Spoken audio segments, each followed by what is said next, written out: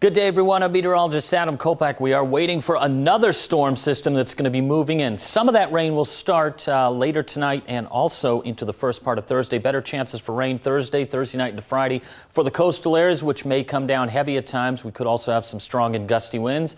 Over the mountains, this will be snow coming down, so this is good news for Mount Ashland, Mount Shasta, and over the Cascades up towards Crater Lake. Basically, for the mountains above about 4,500 to 5,000 feet, there could be a significant amount of snow from this system.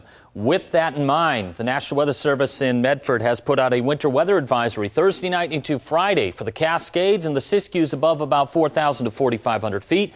Diamond Lake could receive 4 to 12 inches of snow. Crater Lake over a foot will be possible. Mount Ashland several inches to possibly even over a foot for you. Thursday night into Friday. Lake of the Woods 2 to 8 inches of snow will be possible. And Siskiyou Pass on I-5, a light coating to possibly 2 to 3 inches. Valleys east of the Cascades, a trace to 2 inches of snow Thursday night into Friday. And around Chemult, 2 to 7 inches. Mount Shasta City and around there, be about a trace to possibly up to 2 inches of snow.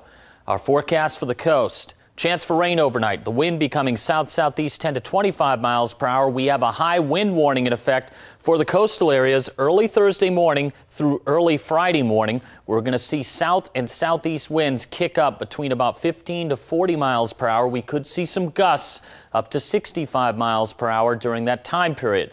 Clouds around for tomorrow with rain likely. And the wind kicking up out of the south-southeast 10 to 40. And again, there will be some higher gusts. A flood watch is in effect Thursday afternoon through Friday night for coastal areas for the potential to see some significant rainfall. West Valleys, lows will be in the 30s to around the low 40s. A chance for a few showers tonight, otherwise clouds around. That flood watch also is in effect for the Josephine County, central Douglas County as well. Thursday afternoon into Friday night. Clouds increase for tomorrow, the chance for rain moving in during the day. Here in Medford, we may miss out on most of the rain till Thursday night into Friday. A wind advisory is also in effect Thursday afternoon through 4 a.m. Saturday for the Shasta Valley, especially around Wairika to Montague, south to Weed, where the winds are going to kick up south-southeast 20 to 40 miles per hour with some higher gusts. Some of that wind may make its way into Jackson County later on Thursday into Thursday night, early Friday morning. Cascades east, lows will be in the 20s to around 30, and highs tomorrow in the 30s and 40s. Some clouds around overnight. There's a slight chance for a few snow showers. Clouds increasing tomorrow. The wind will also kick up as well. There's a chance for some mountain snow developing. Our 7-day forecast stays active for the Rogue Valley.